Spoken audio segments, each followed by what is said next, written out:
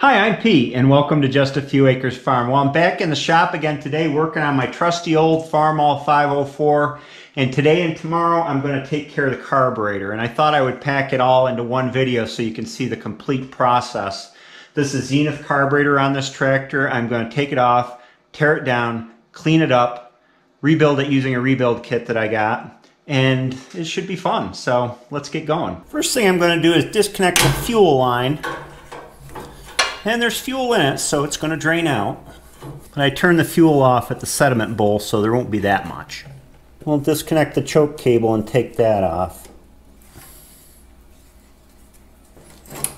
There we go. Take off this goofy spring that I use to compensate for the governor sloppiness. Hopefully we won't need that anymore. And disconnect the air inlet. Take the carburetor off the intake manifold. There we go. I don't have to worry about disconnecting the governor linkage here because it's disconnected on the other end. If I were just taking the carburetor off, I would have disconnected that. There's the linkage. I took the carburetor outside and cleaned it up with some carburetor cleaner just to get all the big junk off of it. Some kind of overall things about these carburetors. Farmall used Zenith on a lot of tractors, and they're all pretty much the same to rebuild. They're all, at least in my experience, kind of shaped like this, and I'll get into the specific parts. The first thing you want to do is you make sure it's a Zenith, and usually the make of the carburetor is written someplace here on the bowl. It says Zenith, made in USA. And then to find the specific rebuild kit, because there's scads of models of Zenith carburetors, you look for this round brass tag up here, which has a whole bunch of numbers on it. And then you absolutely need an I&T manual. The I&T manual lists all the carburetors that were used on a 504, and there were 3 of them were Zenith and 2 were Marvel Schubler.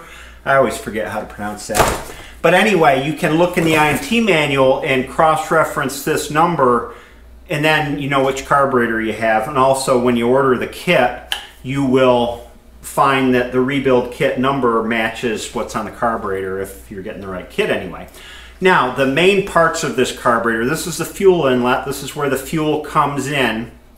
This is that butterfly I was talking about in the last video that controls the air-fuel mixture coming into the tractor, so when it's wide open, it's getting the maximum, and when it's down here, it's more down low RPM idle speed. This is the choke butterfly in here, and this is the choke arm here.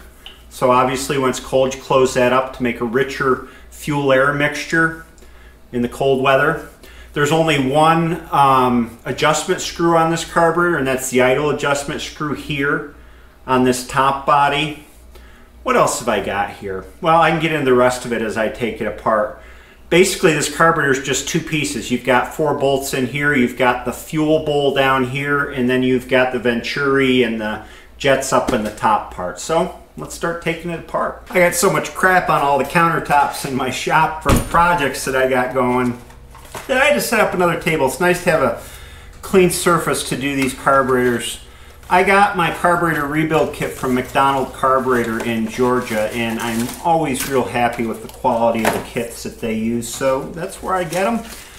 It's not the super duper rebuild kit because this is an oddball carburetor. If you were ordering for, say, an A or a C or an H or an M, you could get a carburetor kit that's got the butterflies and the butterfly rods and things in it, but this kit basically consists of, and it covers multiple models of carburetors, so you'll have some parts left over, a set of gaskets, the needle valve and seat for the float, and the jet, and then a bunch of seals for the choke and throttle shafts, and another needle valve here. I always like to have the kit before I start disassembling the carburetor so that I know what I have to keep in good shape because it's going back in. So in this case, the butterflies and the shafts are going back in, which is not a big deal.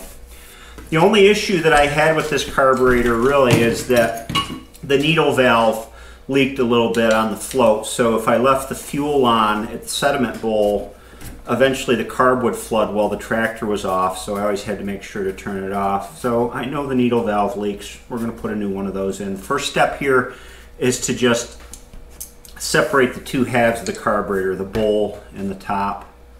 And there's just 4 screws here to take out to do that. That's not a factory screw.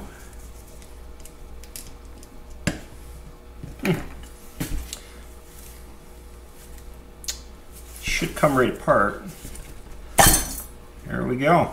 So this is the float that regulates the fuel level in the bowl here. This bowl fills with fuel through here, and then when the needle valve closes, by the floats raising up, it keeps the fuel at the right level. This is a venturi that just fell out, which is the thing that allows fuel to get sucked into the airstream by magic. We'll do the easier half first. This one's easier to strip. What do we got in here? Well, in the fuel bowl we got some crud in the bottom. It's not too bad though. And then we've got the main jet here, which we'll have to remove and clean. And my basic rule is, if it can come out, I take it out for these cleanings, because there's so many little passages in this that you want to make sure get opened up so that when you soak it, all the varnish gets cleaned out of them. Well, first I'm going to take this plug off the bottom, and I believe this accesses the main jet. Yep, you can barely see it down there, but the main jet screw head is down in that hole, and I can take it out through there. I'll tell you, the nightmare in rebuilding carburetors is always, am I going to strip out these little brass fittings when I try to take them out? And then you wind up having to drill them out and go looking for a new one, and what a nightmare. This one seems to be coming out all right. Does it turn from that end? Yes, it does. There's the jet, which is one of the means by which fuel sprays into the airstream coming through, up through the middle of the carburetor and through the venturi and into the engine. Put all these parts in here so I don't lose any of them. Next, while we're in here, we'll take out this little plug here, which I think is just access to a passage. That in the pan. And then I've got a little plug at the bottom here. I like little fine jobs like this where I can sit at a table and study things. I'm more of a fine work guy than kind of brute force work. There's a plug here that can come off. I'm just going to strip it all down. It should just be a bowl drain plug. Yeah, that's what it is. It's a bowl if you ever have to drain the bowl. Oh, it's crappy. We've got all this stripped off now, all this bowl. This is a drain here for when the carburetor floods. It's a copper, I believe it's a copper mesh screen that can just stay in here. That's no big deal. This is the end of the choke shaft and the choke shaft here. So the next thing we got to do is disassemble the choke butterfly and pull the shaft out.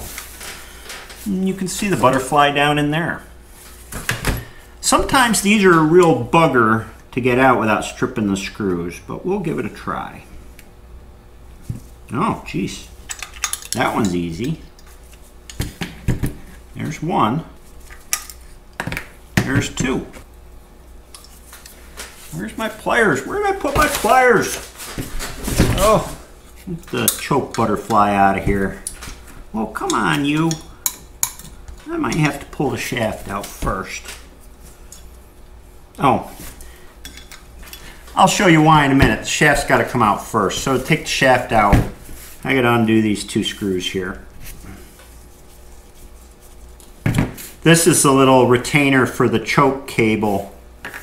On, you know, older tractors like the Zenith we use a lot on the A, Bs, and Cs, you won't have this because you've got a choke rod going up. This is the choke shaft. This is all one assembly here. And it had a little washer on it right here. And now this butterfly should come out. There we go. And what you have in this butterfly, when this is closed in the passage, the choke is on all the way and you've got the richest fuel mixture. But even when this is closed, this has got a little spring-loaded flapper on it. And the incoming air will force this flapper to open a little bit. So you get a little air coming through the choke even when it's completely closed to mix with the fuel and engage the venturi and get up into the engine. So that's pretty common on a choke butterfly. Add in there to be cleaned. What else we got here? We got some seals that need to come out. I always save these so that I can match them to the new ones. One felt seal on that side, and then we'll pull this out, this plug, and to do that, will that fit? We'll just tap it out like my hammer.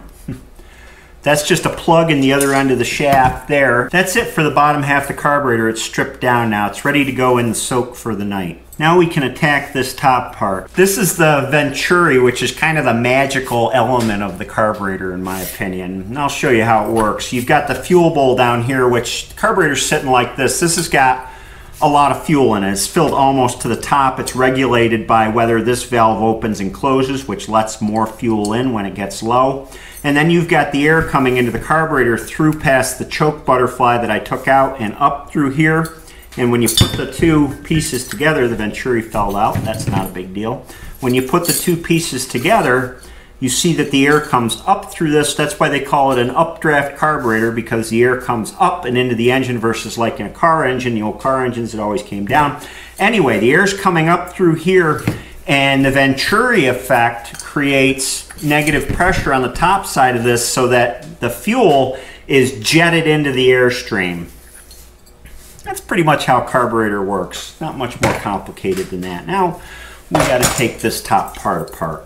And the first thing I want to take off is this float, because it's the thing that's most likely to get all dinged up when I'm messing around with it. And these floats, if you look carefully, they're just retained in this clip here by friction. There's just a straight pin in here, so all you have to do is open up that slot a little bit and then the pin will slide out with a little screwdriver. I need a smaller screwdriver. Oh, well, we'll use this. There. And slide the pin out like that. That pin will be in the new kit, but we'll put that with our parts that we're going to save here. And then this is the float. You shake it around. If you hear sloshing, then you got a bad float. There's a pinhole in it someplace. I don't hear anything but a little piece of solder that probably fell in there when they were making it, and it's empty, so I know that this float is all right. Put that in the parts bowl. Now this is the needle and seat here. This is the main valve in the carburetor, and if I hold it upside down, the needle valve comes out. It's just a pointy valve. This has got a plastic tip on it, which they often do nowadays. And I'm going to be replacing that, so that goes in the replace pile. And then the seat is in here, and you just take a screwdriver and turn that seat out. Oh, is my screwdriver big enough? Let's get this gasket off of here. Oh my gosh, I need a bigger screwdriver. I know this is a little bit of overkill, but it's the screwdriver that's got the widest blade to take out the seat. I am grateful to whoever rebuilt this carburetor the last time, because they didn't go on it like King Kong and tighten everything down such that it strips coming out. That's the seat that the needle valve fits into. We're going to replace that. And then this part doesn't come off. This is just the holder for the float that's in here. And go ahead and take this fuel inlet off, if I can find the right size wrench. Turn that off. Typically there's a screen in these. That's kind of the final defense of the carburetor from grit coming in, so we'll clean that up real good. Put that in the parts bucket. Take these off, put them in the parts bucket. These are where it hooks onto the intake manifold. Pull this idle jet out. That'll get replaced. Little jet, little point. The points wear on these. That's where you run into problems. I don't know if you can see, but there's a burnish spot. See where it's burnished about halfway down or a third of the way down? That's wear on the jet. Actually, somebody plowed it into the seat probably too tight and did that. Well, that'll get replaced. We'll pull this plug out. Now we'll take the main butterfly off, the air inlet butterfly here on the top. And I'm always thankful when these screws turn out so easily. This is the main butterfly in the carburetor, which is hooked to the governor, as I explained in the last video. We'll save those screws. Here is a shaft that the butterfly rides on, and with these shafts, choke and Throttle, you want to look for wear around where the seals are on both sides, because dust will make them wear over time. The last thing you want is unwanted air coming into the carburetor in the wrong place. These are okay, and it's a good thing because I don't have a new set. They're not available for this carburetor anymore, at least as far as I know. Now, the same as the choke shaft, I've got a seal on this end of the shaft right here, and then we've got a plug on the other side, which should come out.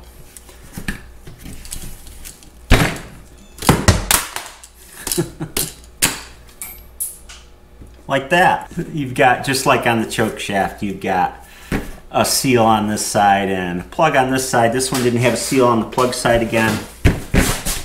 Oh, where'd my light go? Here it is. Now there's only one thing left on this top piece, and that's this piece of brass right down in here, and I believe this has to do with the idle jet. In fact, it may be the idle jet itself.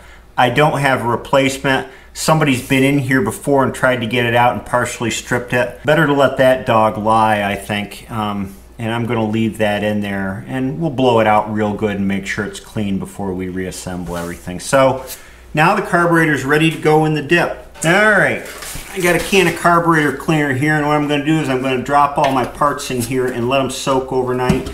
Yes, I have an ultrasonic cleaner that I could use, but I don't know. I'm old-fashioned. I like soaking them in carburetor cleaner, and I've always had good luck with it, so that's what I'm going to do. First, we'll put in all these little parts. Get them in there. Get them in the basket. And then we can put the big pieces in. I hope they fit. That one fits. That one is not gonna. Well, maybe I can get it in there. Hey, it all fits. And we'll just put the lid on this and let her soak overnight. There we go. A drunk walks into a bar with a pair of jumper cables around his neck, and the bartender says, "You can stay, but don't try to start anything." Let's pull the parts out and see how they did in the soak overnight. Wrinkled up the paint good. Hopefully that won't be too hard to take off. Dump all the little pieces out. And I gotta take all these goodies out and wash them off with water. So I washed them all off with water and did a little scrubbing to get most of the paint off, and now I'll dry them off with some compressed air. And you want to make sure you get everything really dry and blow through all the orifices and all the holes in the carburetor. And then I use a Dremel with a wire wheel on it just to take off any remaining paint. I like to be really conscientious about this part. I want everything to be nice, clean, and spotless, even if it takes multiple steps of cleaning to do it. This is aluminum, so it's just a light touch with a steel brush. Just take the paint flakes off, any grime that's left. Or is it pot metal? I don't know. One or the other. It's soft. Here's the fuel bowl, all bright and shiny and clean. My opinion is the devil's in the details with a carburetor. I spend more time than any other step cleaning up these parts, getting all the grit and grime out of them, multiple steps. So I've soaked it in carburetor cleaner, I've washed it off in water, I've blown it dry with the air hose, I've gone over it with the Dremel to remove any stubborn dirt. I even went into the fuel bowl here and removed the rest of the varnish with the Dremel brush. And then I'll spray it out with carburetor cleaner afterwards to get all the orifices, all the passageways, all clean and spotless. This takes time, and I think it's very important. It's something that probably a production mechanic shop wouldn't have nearly the time to do. And having an ultrasonic cleaner really doesn't do it all for you. You still got to go through these steps. You still got to look at everything, make sure it's clean, do the detail work to have a carburetor that works perfectly. And all kinds of interesting things reveal themselves when you take the time to inspect and clean every part carefully. This is the throttle butterfly shaft, and while I was cleaning it, I noticed that, and this is where the governor arm hooks on, and I've got a good amount of play there. This should be perfectly tight on here, and it's not, and this could be one of the major sources of my wandering problem with engine RPMs. The other thing I noticed is when this rod goes in here, it's got its own bit of play in here. So I think what I can do is I can build this rod up with a little bit of weld and then sand it down smooth and get it to fit in here tight. There's no bushing in this end. And I got to take this apart here. There's a spring pin in here and pull this out and see how it's locked on the shaft and what's loosened up. Phew, disaster averted. I pulled out the spring pin that was in here and I couldn't get this assembly loose and off the shaft, so I started looking at it, and it's got this bronze or brass collar around it that's connected, I believe, to this inside. So I put it in the vise and I took a punch and I punched around the outside of this to tighten the whole assembly back onto the shaft, and now it is good and tight. There is absolutely no movement, and it should be good to go for at least another 5,000 hours, long past when I'm gone. I'm glad I found that. All right, back to cleaning parts. The only thing I got left is this top assembly.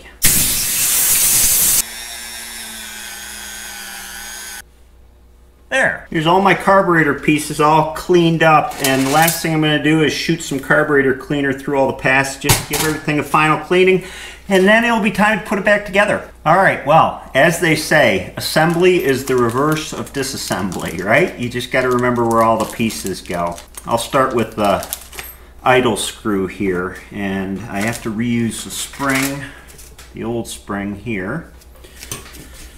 Put that in.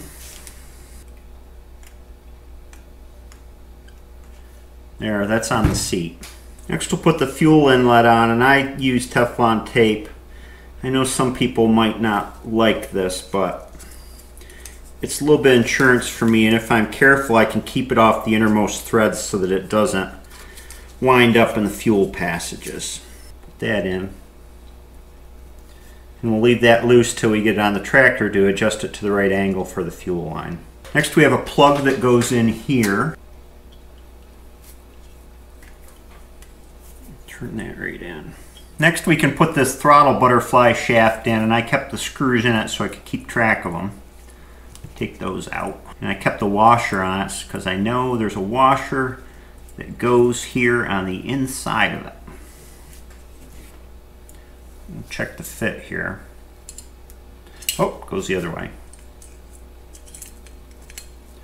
That goes in there like that. Now we've got the rubber seal that goes in this end of throttle butterfly, and then this washer that seats in there, and you got to make sure you get this linkage in the right way round. It'll only really go in one way because you can only put the butterfly on from one side. It's got a flat spot, but you've got the movement you need there, and it's nice and tight. And then we can put the butterfly on, this brass one right here, and again the butterfly should only go in one way. Let me unscrew this needle valve because it's sticking out into the throat and I don't want to damage it. I can put this butterfly in. Like I said, it'll only go in one way to get the screw holes to line up. Put the screws back in. This is where a magnetic screwdriver comes in really handy. In fact, I think I'll go get mine. Wait a second, that won't work for these screws. They're brass. Well, we'll just have to use our dexterity, right?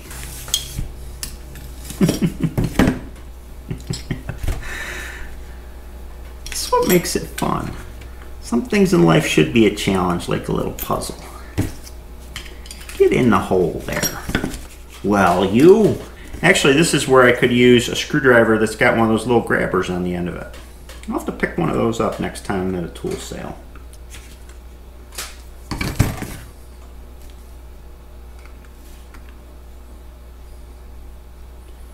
All right. There's one screw. Set that other one in the hole. There we go. There. Now, since these are brass screws, you don't need to tighten them to 300 foot-pounds torque because you'll strip them. You just get them tight to deform the threads a touch, and they lock right in there.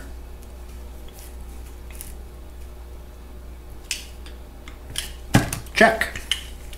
That works the way it should, back and forth. And this is one of the throttle limit screws. And now I got to put the plug in the other side, and I got to find the right plug out of this pack of miscellaneous parts, some of which fit this carburetor and some of which do not.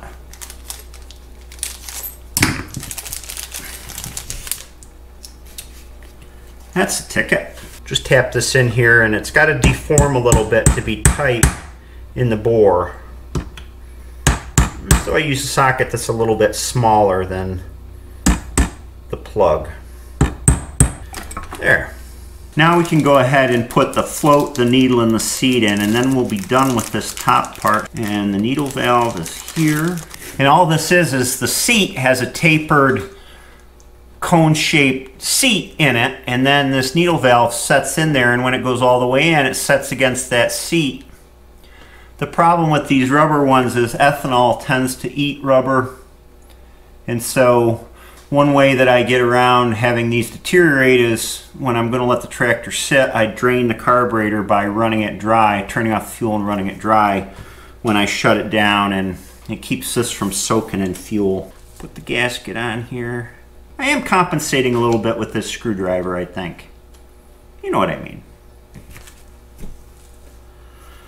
Needle valve in there, and I should have a new shaft for the float right here in the kit. You can always tell which way the float goes on. You can see the little dimple there where it's rode on the needle valve, and this side doesn't. So we know the float goes this way.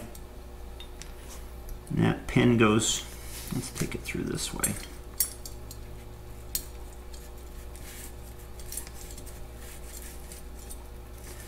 There's the pin in there, and then we need to give it a squeeze on this little part right here to lock the pin in place. Check to make sure that you have free travel here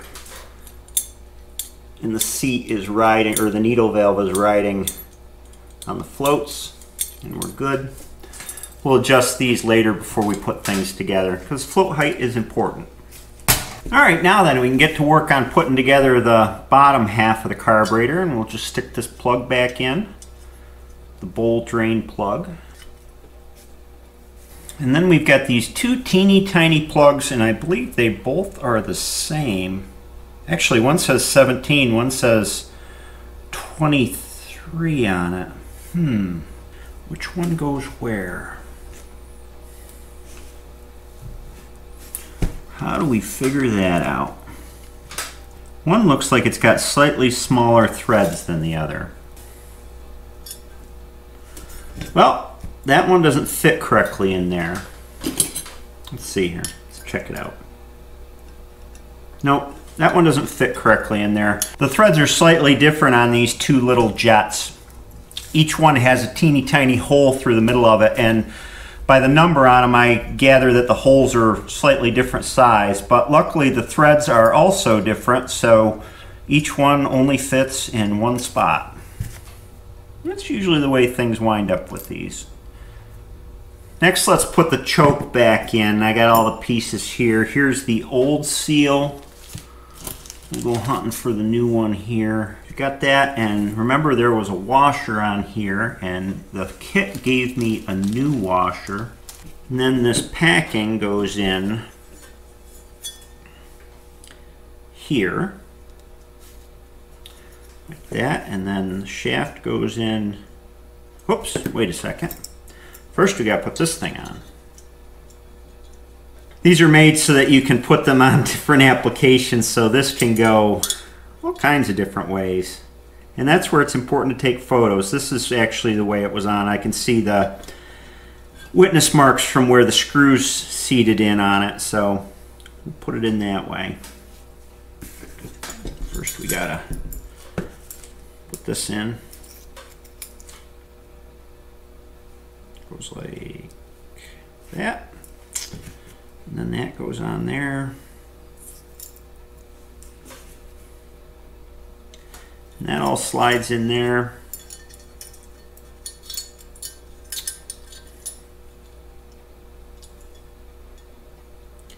And that screws on in that position. Then we can put the choke plate in, which will, again, the choke plate will only go in one way. We know that this little springy thing goes toward the inside of the carburetor. This little Jenga puzzle here. The butterfly needs to go in, and then the choke shaft slides in. And now I got the holes aligned in it, pretty much. And now we got to put the screws in. Luckily, these are metal or steel screws, so I can use my magnetic screwdriver. Ooh, don't go down like that. And there we go. chokes back in. Now I got to find the plug for the other side, which I believe is this one. Take this one over the vise and tap it in place. And there we go on that. Next we can put this main jet back in. And that just threads in, remember, here. By the way, on these main jets, there's a whole bunch of little holes here. And you need to make sure that these are all clear. And the way I do it is I look toward a window and you can see the light coming in from the holes and kind of sight through them. But you want to make sure they're all clean. Teeny tiny stuff. Put that in, tighten it down. And then we got this plug that goes in.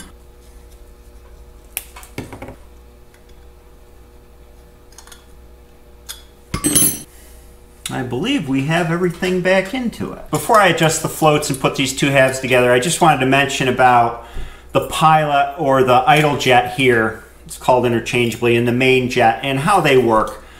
The idle jet, as it says, is as the name says, is designed for when you're at a low fuel load, you know, low RPMs idling. And it's designed to provide enough fuel into the airstream for about 15 or 20% of maximum load. And so this jet is on all the time. And the reason it's on all the time, at least this is what I sussed out, is it because there's a greater pressure differential after the venturi here. So fuel is more likely to get sucked in. The main jet is way down here, and as you can see, the hole in the main jet's a lot bigger. The pilot jet is just a little teeny tiny hole in the throat here. But the main jet is at less of a pressure differential because it's on the intake side of the venturi. It's upstream of the venturi. So when the engine's under load and you've got it at high idle and it's really sucking a lot of air in, then you get enough of a vacuum to draw air out of the main jet, and so it starts flowing in addition to the pilot jet here in the top. And so the two work together to provide the maximum amount of fuel, but only one is working when the tractor's at low idle. Before I put the gasket on here and put the two halves of the carburetor together, we got to check the float height. And these seem to be measured all different ways. Sometimes gasket on, sometimes gasket off, sometimes to one side of the float, sometimes the other side of the float. The measurement in the rebuild kit on the instructions tells me that from this point on the float to this surface with no gasket on it, it should be 1 in 5/32 plus or minus 1/32. So we'll take a measurement here. That one's really out of whack. That one reads 1 in 5/16. It's supposed to be 1 in 5/32. That one reads 1 in 3/8. So we're going to need to do a little adjustment here. So this one needs a little bit of adjustment downward, and this is a very delicate adjustment here to do.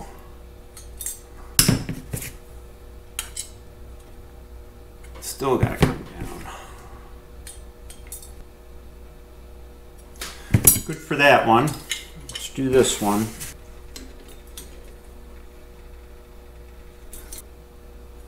That one is good too, and they both line up. Now we can take this back apart and put the gasket on.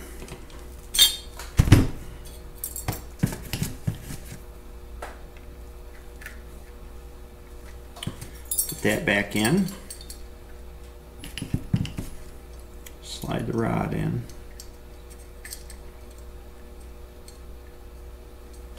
And there we go. Pinch that a little bit.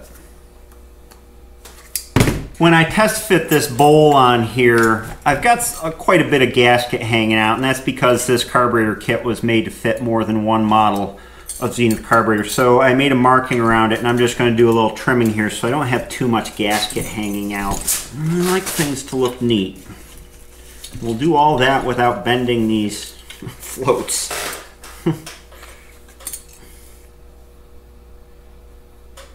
Actually, you know what? I'm going to take this off and cut it with an X-Acto knife.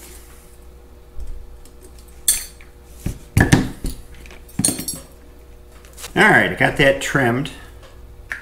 Make sure that fits alright. You got to make sure with the gasket that the holes line up, that you don't have it flipped the wrong way.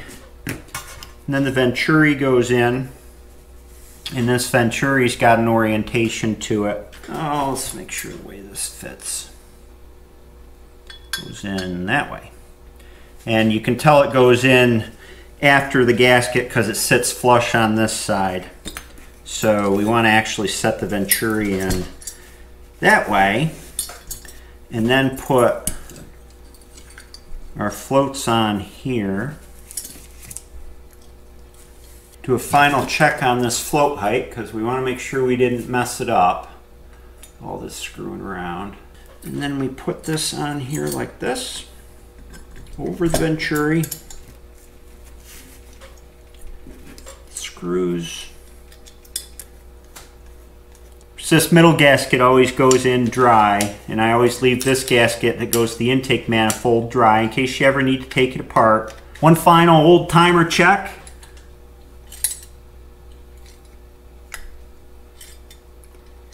You gotta make sure you can hear the float moving up and down. And that's just a simple check to make sure it's not rubbing against the bowl wall here, that everything is oriented all right. Sounds good. Now the last thing to do with it all together is to get the idle valve to its initial setting. So it's lightly turned against the seat now. We don't want to ram it in there. And then the instructions say to turn it out on a turn and a quarter is a beginning adjustment. So there's 1 turn and there's a quarter. And then we can adjust this throttle stop screw. And what you want to do is, this is the throttle in the closed position. We want to adjust that screw so that it just contacts in the closed position. And I think it was in the right spot to begin with, but we're just checking it to make sure. I have this stop screw set so that it contacts the stop pin here with this butterfly in the closed position, and then I want to turn it in an additional 1.5 turns to open the butterfly slightly. 1/2, 1, 1 1/2, and that's the preliminary idle position, is just slightly open in there. And that's it. This carburetor is all set to go. I'll mask it off and paint it before I put it back on the tractor. And I just got a call from the Case IH dealer, and my parts are in for the rest of the tractor, so now I can get going on the rest of the tractor. I hope you enjoyed this video. I hope it was informative. These carburetors are nothing that complicated as long as you pay attention to what you're doing when you tear them apart and put them back together, take a lot of pictures. It's not a big deal. Hope you have a great day, and I'll see you next time.